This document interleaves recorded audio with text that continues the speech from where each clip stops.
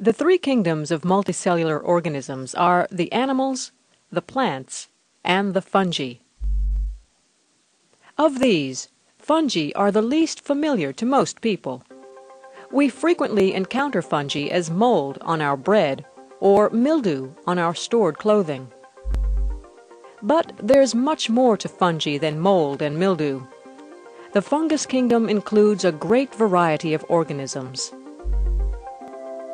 5 kingdoms of life. The fungi.